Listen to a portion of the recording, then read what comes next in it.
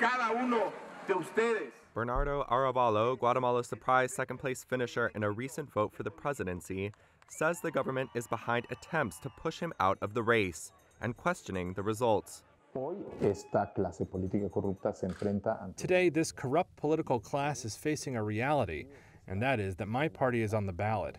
It resulted second at a 3-point gap from the other person, has a chance of winning, and it means that they are going to lose total control of the system.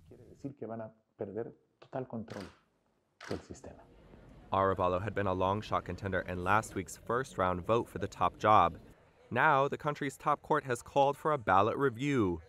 He finished behind former First Lady Sandra Torres and ahead of Manuel Conde, the candidate for the ruling party, Vamos, both of whom say there were irregularities. In a Tuesday interview with Reuters, Arevalo said he believes the review is an attempt by the government to have Conde replace him on the August runoff ballot.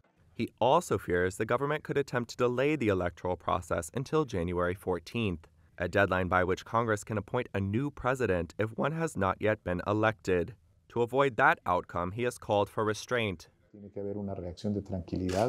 There must be a calm response from everyone's side, because part of the scenarios that they must be mulling is trying to create popular explosions that justify a state of emergency or suspending of guarantees, which are the perfect condition for these types of schemes.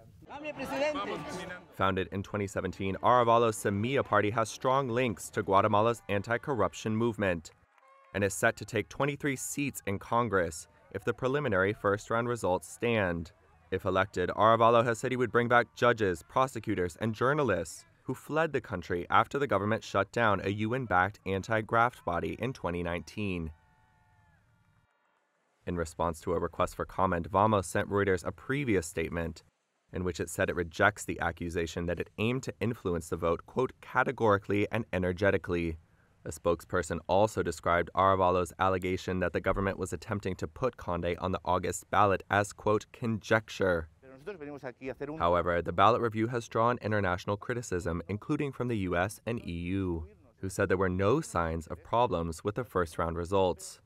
The Washington-based Organization of American States said its election observers would return to monitor the ballot review.